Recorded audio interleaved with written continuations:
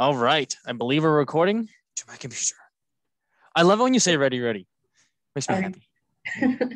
I know. I am tired. I need your energy. I'm an extrovert. I need energy, Mrs. Contreras. If you have it, let it shine. Also, can we quickly before we get too far into this lesson, just address the elephant in the room? That you almost just picked Mr. Spock's nose with your finger as you were pointing at him. Oh man. So is he your favorite Star Trek character? Is my favorite Star Trek character? No, I think Picard is my favorite Star Trek character. I'm gonna be honest. But Spock is pretty great. That was gonna be my word of wisdom at the end. Spoilers. It's gonna be engage. Engage. Oh man. I just find that the next generation it speaks to my soul a little bit more than any of the other iterations. That's fair. I really like Voyager. Just feels because it feels very different. All right. Speaking of space, let's talk about 3D space. All right. Wasn't that a great segue? I didn't even mean to do that. That's great. All right. So today's lesson is on 3D vectors. We've been doing 2D vectors for a while. What have we done with 2D vectors, Mrs. Contreras? We learned how to multiply them using, we called it the dot product, and that was with some cosine things, and it was very exciting. But it's also component-wise multiplying and adding things together. We added vectors together, and what else did we do? I feel like we did other things. We made a lot of bad jokes, I think, about things vector projections, which is in my opinion the hardest thing to do with vectors. Right. All those things very useful, and honestly, if you start to learn about vectors maybe in college, professors often just go straight to 3D.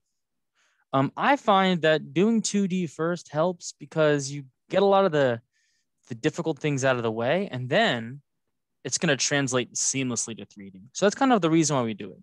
We're going to learn. You go from a plane to a three-dimensional space, so you can visualize it from just what it looks like on a page to how would it look like when it's popping out of the page.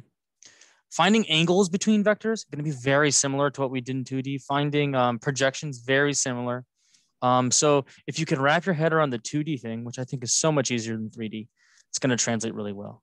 So I think that's one thing that is done well here. We go from 2D to 3D rather than just straight into 3D. All right, so now we are at that 3D point though. 3D vectors. Before we do 3D vectors, let's address the 3D space. 3D space? Yeah. Because we've been working with the XY plane for the past, how many years? I don't even know. When did they introduce the Cartesian coordinate system? Algebra 1? Elementary school? Yeah, I guess. We've added I like that, R3. That is how we often refer to 3D space with symbols. We have XYZ. And actually, if you look down and turn your head, you actually see the XY plane that we're used to, right? You see what I'm saying? Look down, turn your head, and see it. It's convention that the x-axis is kind of coming out of the page. Y-axis is positive, y-axis is going to the right, and z is going up. This is uncomfortable for some people because we're used to x going to the right and y going up. But this is kind of this is convention. You get used to it with time. Okay? We have the x-axis, the y-axis, and the z-axis. This is the positive z-axis. I like to ask this question, but here's a two-dimensional, I'm going to write R2, plane. If I said, what's the first quadrant? What is the first quadrant, Mrs. Contreras? It's right here. It's the top right. Boom. Yeah, and then quadrant 2. It's going counterclockwise. Counterclockwise, and then quadrant 3, and then quadrant 4. Right, so we have names for the quadrants. In 3 space, in R3, in 3 dimensions, we don't have quadrants anymore. What do we have? I guess we have sections. Right, and how many of them are there? Oh boy. Like here's a great question. How many, we haven't talked about permutations and combinations in pre-calc, but some people know about it. How many ways can you permute three things, X, Y, and Z? 8. 8 ways. There's 8 octants. There's positive X, positive Y, positive Z. Positive X, positive Y, negative Z. So that's going to be like this octant. Positive X, negative Y, there are 8 octants. Which one do you think is octant number 1? We have positive, positive. I would agree. Positive, Positive, positive. positive. Yeah. How about octant 8? All negatives? Right, but is quadrant 4 all negatives? No. No, right? So every year someone like comes to me and says, I think it's this. We don't refer to the octants by name really. But it's a nice little puzzle to think about. Which octant is the 8th? Which is the 5th? People have told me in the past, the octants should be all positive Z in the normal way. So quadrant 1, quadrant 2, that should be octant 2. Like where we're going counterclockwise if we were to look from the sky down. But I digress. There's no octant names. But we do call them octants. There's 4 quadrants, and that's nice because that makes sense, right? We have positive and negative options in 2 dimensions, so it's 2 squared. And then there's 8 octants because that makes sense because we have positive and negative options for 3 dimensions, so it's 2 cubed, 8. All right, so we have sufficiently, I think, introduced this space. Let's try to graph something. Give me a coordinate triple, not coordinate pair, coordinate triple that you want me to try to graph on this thing with my isomorphic skills. Isomorphic skittles. Skills with a Z. Skills. Like isomorphic skittles. All right, that's like word of the day. Let's see, 3, 1, -4. How about that? Okay, I'll give it a try. So 3, that's my X. What I like to do when I graph in 3 space, and we don't often graph in 3 space, but it's nice to interact with it a few times. I like to go out to the X equals 3, and I put a little dot there. I'm gonna do the same thing for Y, right? Once again, this is positive Y, this is negative Y. It's a little bit disorienting at first. I'm gonna go out there. And this right here, I'm actually gonna use dotted lines.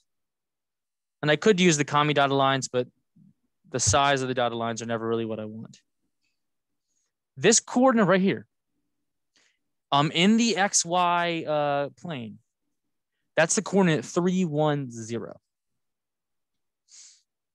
Right. I have graphed 3, 1, 0. And I'm actually gonna write that 3, 1, 0. I'm gonna graph 3, 0, -4. 3, 0, -4 now. 3, 0, -4 is down here. 1, 2, 3, 4 down here.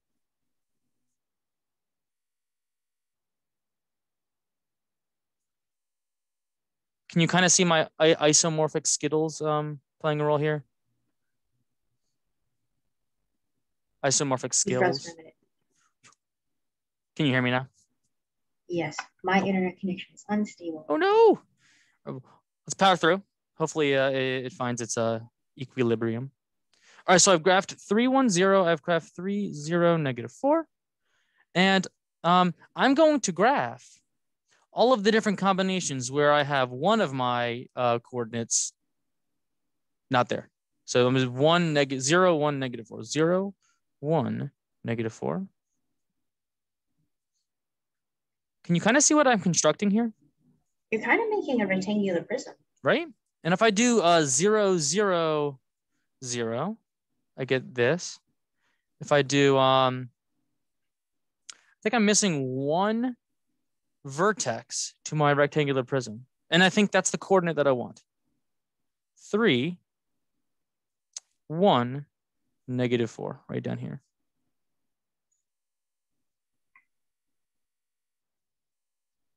Right there. A nice orange point. That is 3, 1, -4. And I think that prism kind of like tells you where it is in space. I think the prism really helps. These are rectangular coordinates too, so it makes sense that we draw rectangles for everything. Yeah. journal idea for people out there. Think of other ways you might be able to graph points in 3 space.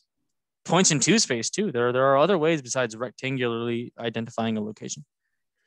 You want to take a stab at it? Sure. I want you to graph 1, 2, 3. And the reason why I want that is because I want you to graph something in the first octant, if that makes any sense. In that thing that's right in our face.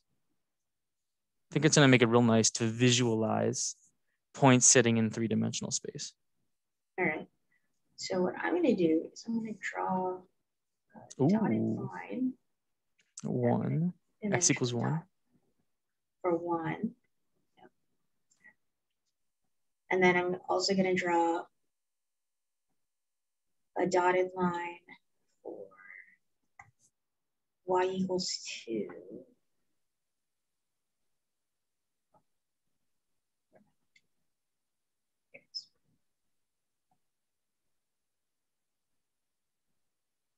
So there we go, y equals 2. Make this one dotted as well. And then I'm going to look at where x equals 3 is happening. 1, 2, 3. Put a dot there. But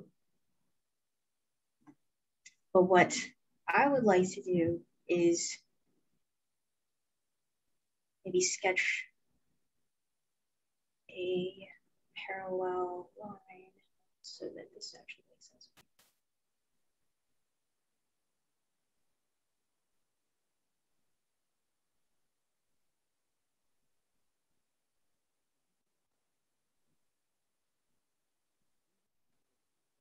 Boom.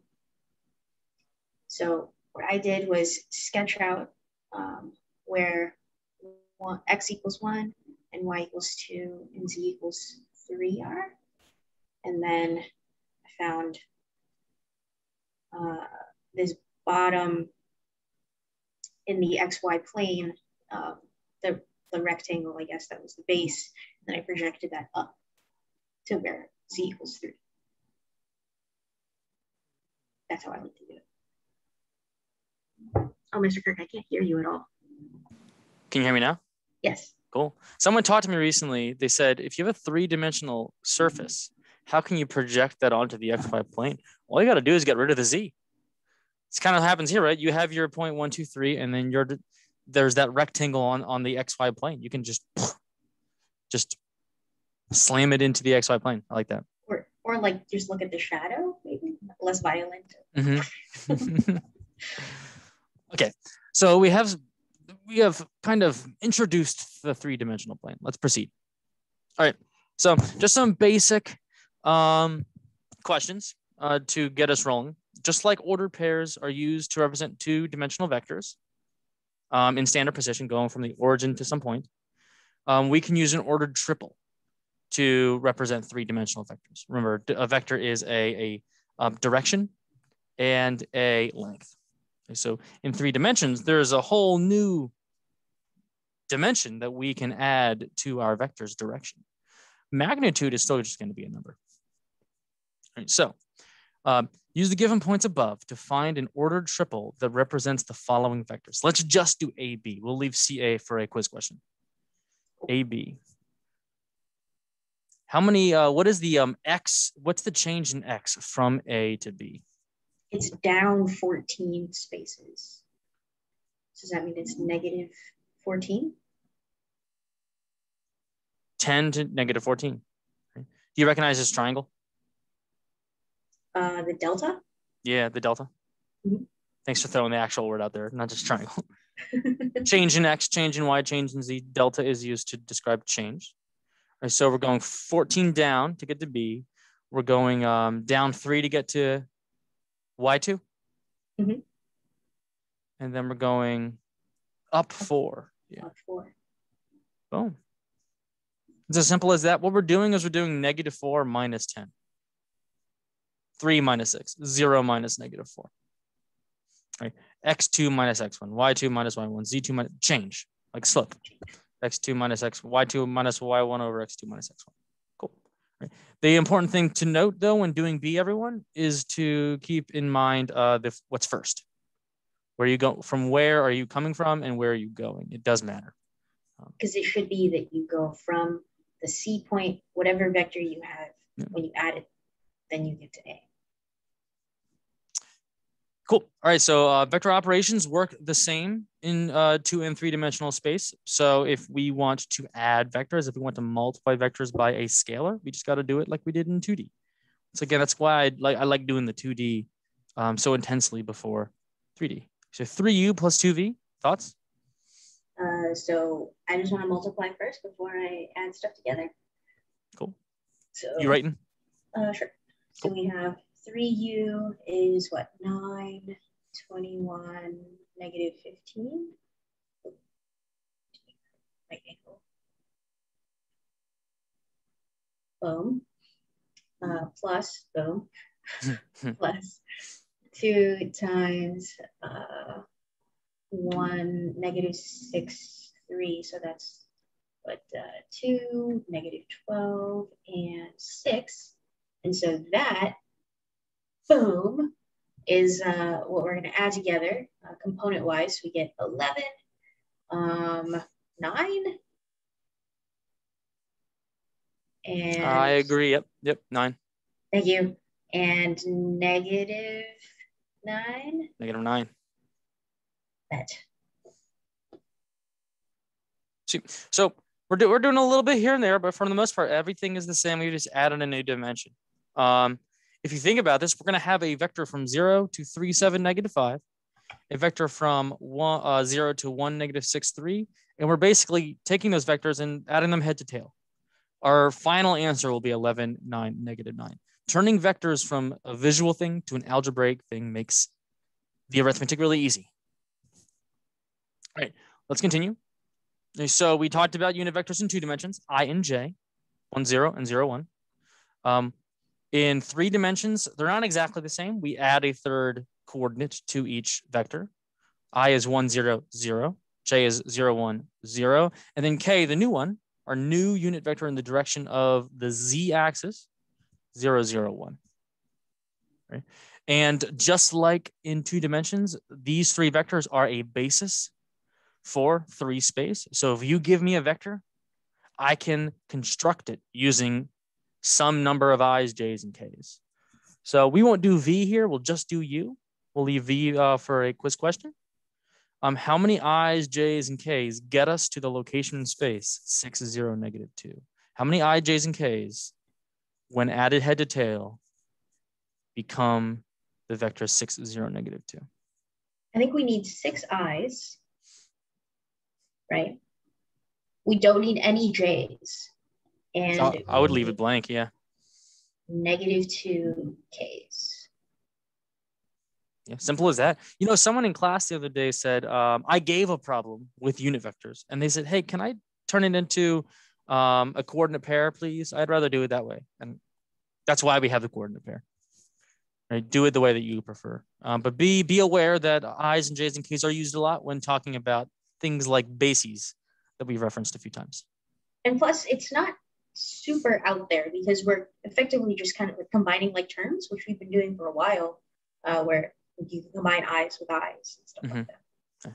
And actually, later on, we're going to talk about something called the cross product. We've been talking about the dot product a lot. There's another way to multiply vectors. We couldn't do it in 2D, which is why we didn't do it in 2D. But you can multiply 3 vectors in a different way called the cross product.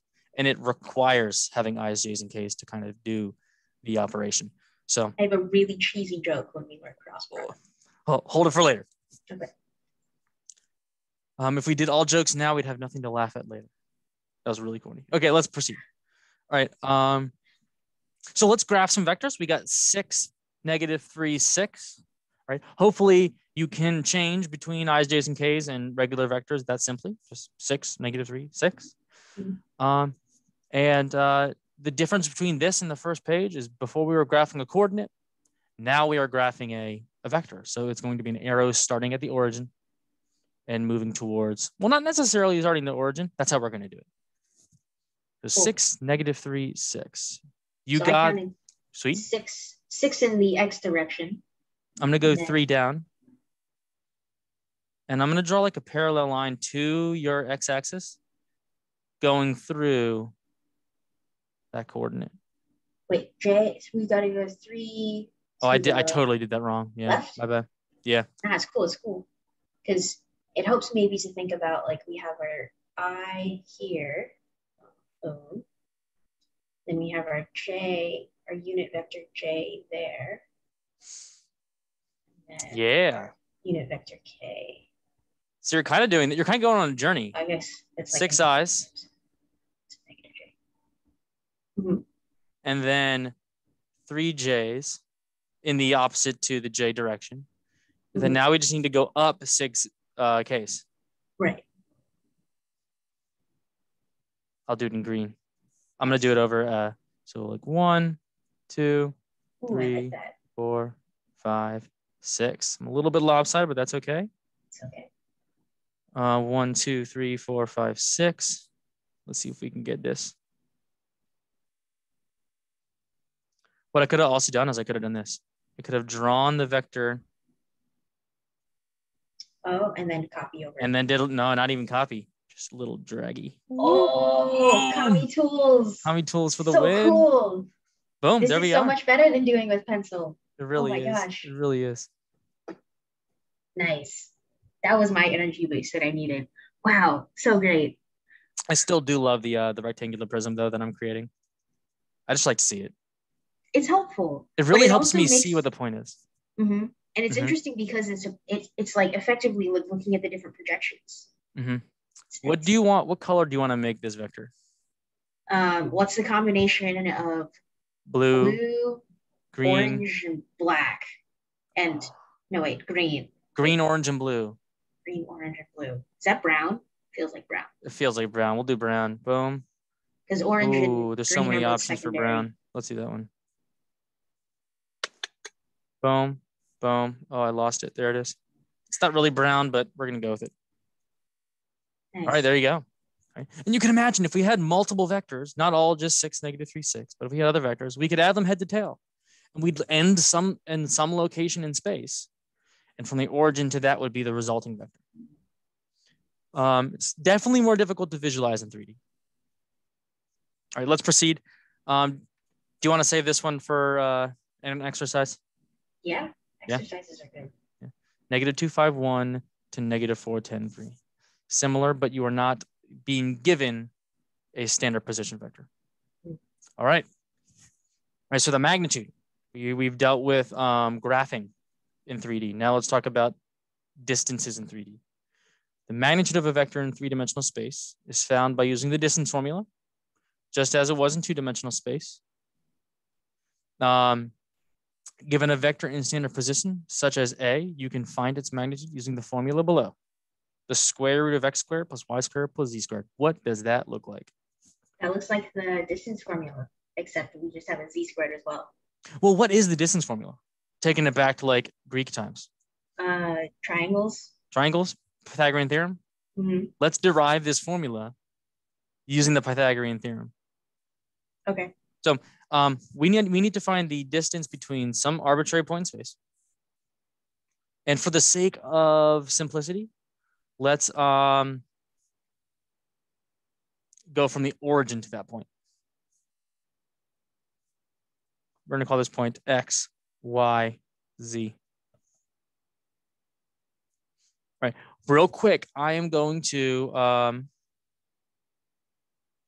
draw the parallelogram where this is the point opposite from the origin. So give me a second to draw that. Is it a parallelogram? It's not a parallelogram. It is a rectangular prism. My bad. Okay. Parallelograms are 2-dimensional. If you do 3 dimensions, it's parallel pipets. I guess a rectangular prism is a special case of a parallel pipette. Yeah, that makes sense. Okay.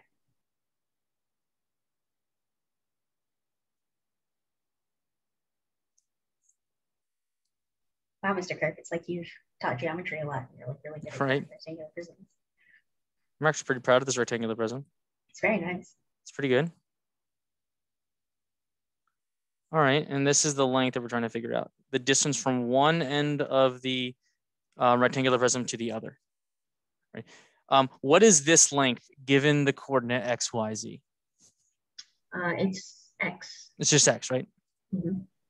Right. And then what is this length? That's y. Let me break out some new colors so it's really easy to see. Purple's not. I want something that pops. Orange. This is y. What is this length right here? That's z. Okay. We're getting our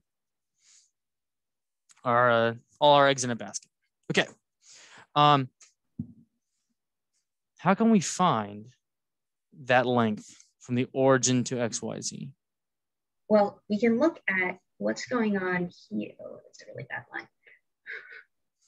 We can look at what's going on right there because we have a right triangle. I'm waiting for it. Ooh. Right? So green. So then we have like x squared plus y squared equals this green length squared. Let's call it G. Okay, cool. And then we can use that G squared plus Z squared. Hey, did you write x squared plus y squared equals G squared somewhere? I did not. I'm going to write it. Okay. I wasn't sure if you were writing it or not. Okay. And so we have G squared, right? That's this G down there. Mm-hmm. And so now we have two other legs, I guess going like this way, right? There's G, which is the horizontal, and Z, which is popping up. And so the diagonal, like the hypotenuse here, is going to be our mysterious length magnitude of A. Let's give it a name. Let's call it D for distance. Okay. Or we could call it the magnitude of A. Is that what you said?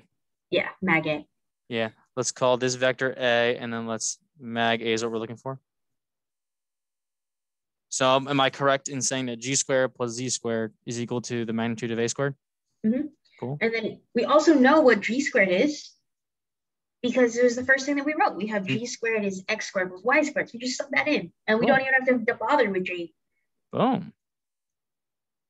Take some square roots, and we have shown the distance formula in 3D is essentially the same thing. It's the Pythagorean theorem twice. X squared plus y squared plus z squared. If you're given a coordinate, do exactly what you normally do.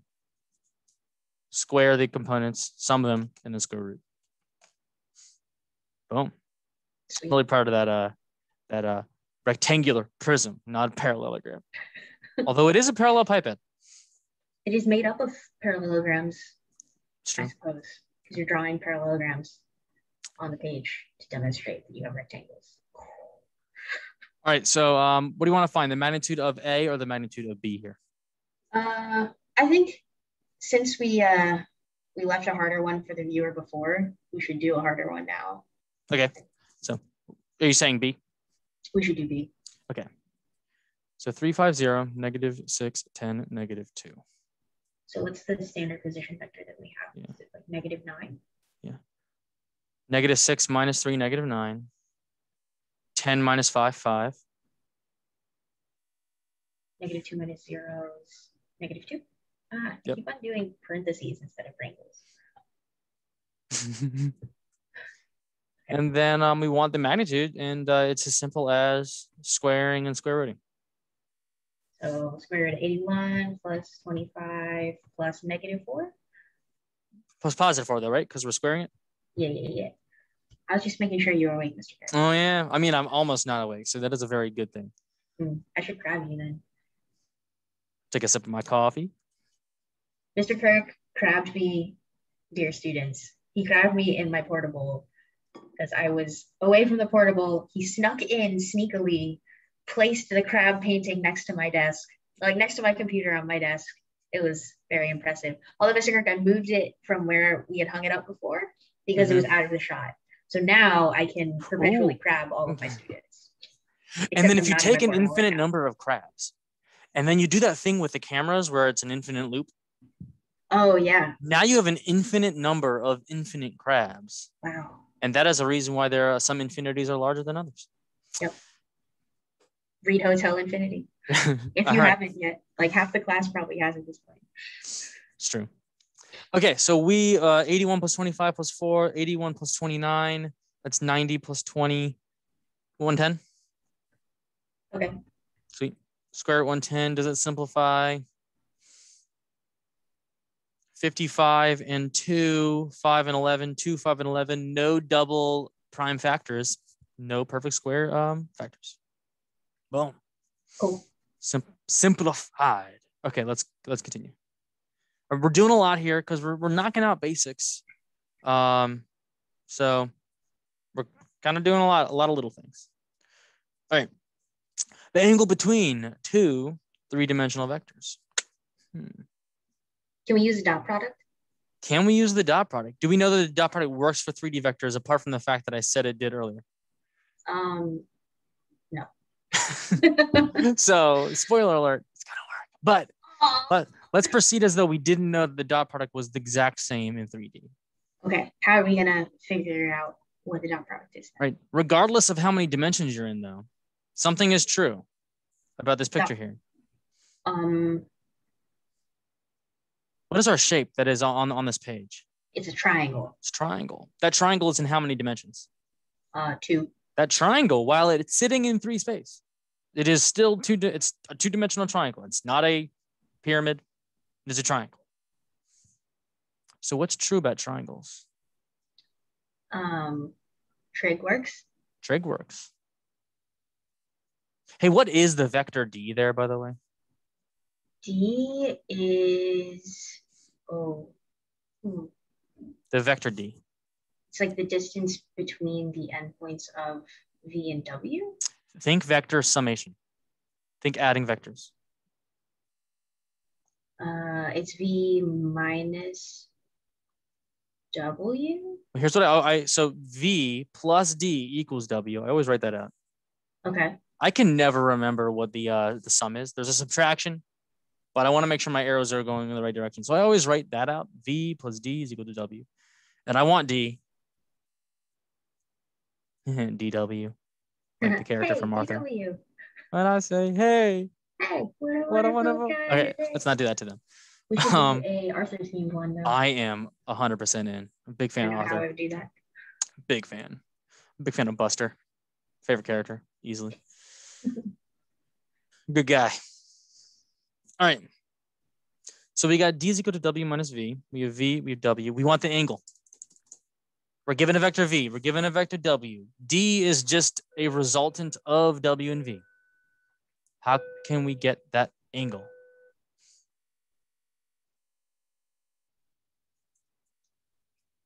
Cosine. Cosine. Law of cosines. So what's it going to be? D squared or W minus V squared? The magnitude of W minus V squared is equal to mag V. I'm doing it again. It's fine.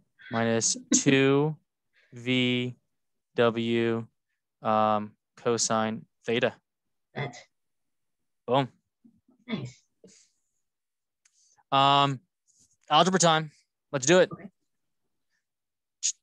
Let's move everything around a little bit before we actually plug in the numbers that we know. X1, Y1, Z1, and X2, Y2, Z2. What is cosine theta?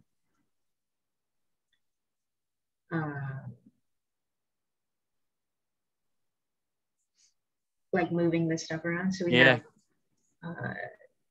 W minus V magnitude squared minus, but all the negatives are going to go away. So then maybe we have V squared, magnitude of V squared plus magnitude of W squared minus magnitude of V minus W squared divided by 2. All divided by, not 2. Oh, 2 times magnitude of V. Yeah. All right, sorry for making you do some serious mental math, but you got to the end. Proud of you. Thank you. All right, so let's plug in. We're watching this anime. It's hilarious, and they play volleyball, and then like when they say thank you, it's like Uss. It's like very intense. I was like almost did that to you, but I feel like that's what people do in volleyball when they like there's lots of weird sounds that happen in volleyball. That's all I gotta say. Okay, v squared. What is the magnitude of v squared? um Do you remember from last video? It was the last thing I said. no, sorry. It's okay. It's okay. So it's x squared plus y squared plus z squared. Uh-huh. Square rooted, right? Uh-huh. And Then squared squared. again. So it's just those quantities squared. But the thing I was gonna say, 1, 1, 1, it's a v dot v. Oh yeah. Remember that? I'm not actually gonna put that in here because things are gonna cancel. But v dot v, x squared, x1 squared plus y1 squared plus z1 squared. That is the magnitude of v squared. Magnitude of w squared. X2 squared plus y2 squared plus z2 squared. Sweet. Minus the magnitude of w minus v squared. What is w minus v? X2 minus x1, y2 minus y1. X2 minus x1, y2 minus y1. And then z2 minus z1. Minus z2 minus z1. So that squared is, that magnitude squared is? X2 minus x1 squared. Oh, and then I guess we should be responsible with the first. Yeah. Nice. We got it. Y2 minus y1 squared. Z2 minus z1 squared. All over. Okay. For now, I'm going to leave it as v and w. Okay. And we can put it in x squared, y squared. Square roots, let's save the square roots for the end. Okay. These don't have square roots, but these will. Yeah. That's okay. All right, I think some things are going to cancel. Yeah. We got x squared, x2 squared.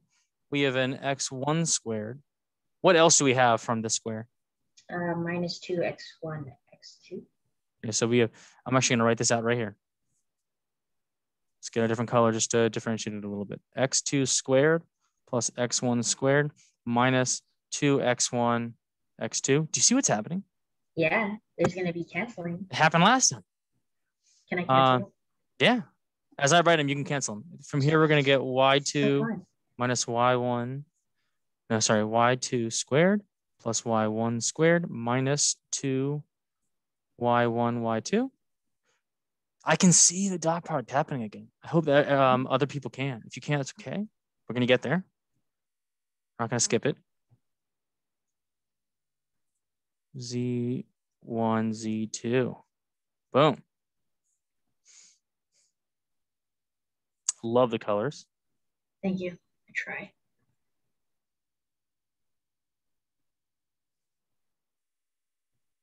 Wow. That's very satisfying. And then we have minus -2. So 2x1, x2 plus 2y1, y2 plus 2z1, z2. Can I cancel? Yeah. Yes. Zoom, zoom, zoom. That middle one was a little... Yeah, that was interesting. x1, x2 plus y1, y2 plus z1, z2 divided by v. W.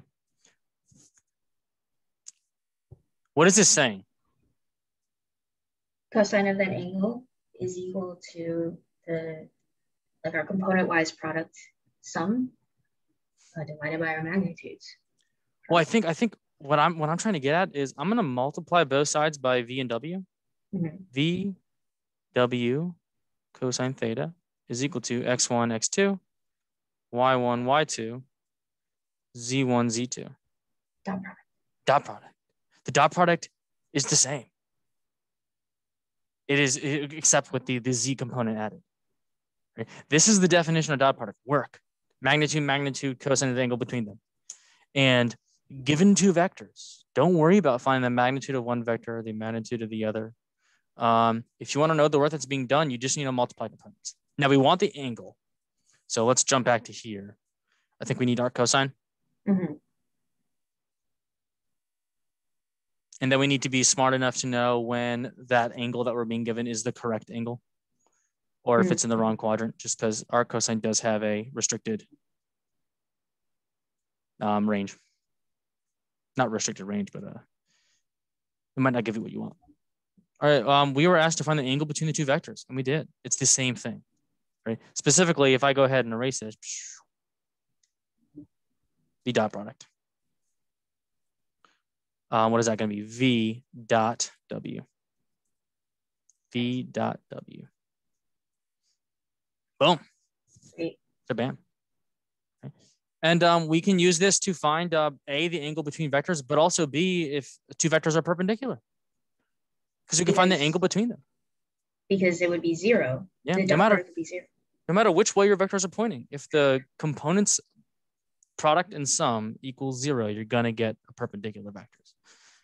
So we no longer are in two dimensions, but the same rules are applying, which is really nice, it's very nice for it to be so simple.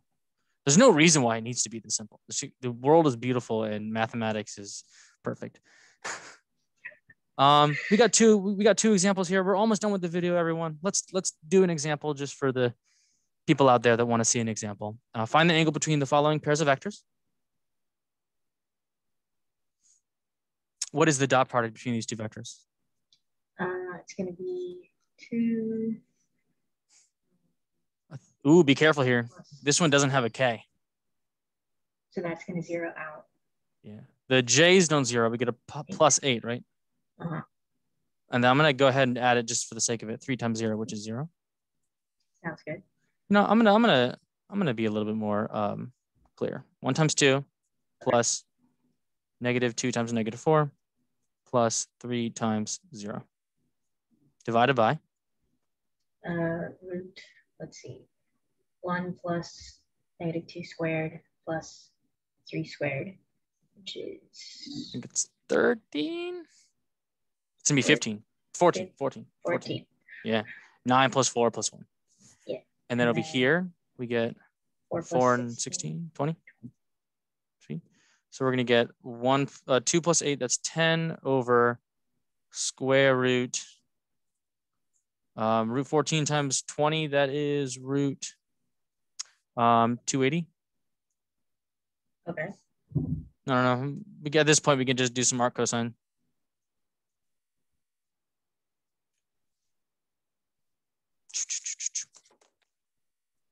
Arc cosine is going to give us angles between what two numbers, Mrs. Contreras, as I do this? Negative pi over 2 to pi over 2. Be careful. You're thinking sine. Arc cosine's the money one. Money. 0 to pi. Yeah, 0 to pi, right? And if in degrees, 0 to 180. Okay, I got 53 degrees. 53.301 degrees. There are these two vectors, 1, -2, 3, and 2, -4, 0. They are in space. I don't know what their orientation is, but there are two angles that are between these two vectors. There's this one, and then there's this one. Right? If you give me two vectors, they sit in a plane together. And the angle that we have just found is which one of these two? Let me go ahead and call this one 1 and this one 2. Did we just find angle 1 or angle 2? We found the one that was smaller. Yeah. Whenever you have two vectors, you will have one angle between 0 and 180, and then one between 180 and 360. This is always going to give you that angle between 0 and 180. So if you want, if for some reason you want the other angle, it's fine. Just, I don't know what you would call two angles at sum to 360. I bet you it has some name that's been lost to time. But double the supplement. I don't know. Double supplement. 53. We have found this more acute angle here. All right. That one will be left as a oh, you know what? I'm looking at it. That's a cool answer. Let's keep going. All right. Parallel perpendicular vectors. Let's do this. I'm going to zoom out a little bit. We got 3 problems here, then we're done. Are any of these perpendicular? I challenge you. Just find out if any of them are perpendicular. The other two will be left as an exercise. Is one perpendicular? -6. Ooh, -8 and 12. That's big. What's that going to be? 80 plus 16, 96. And 6 and 9. Oh, I don't think that one is perpendicular. We're not getting to that beautiful number 0.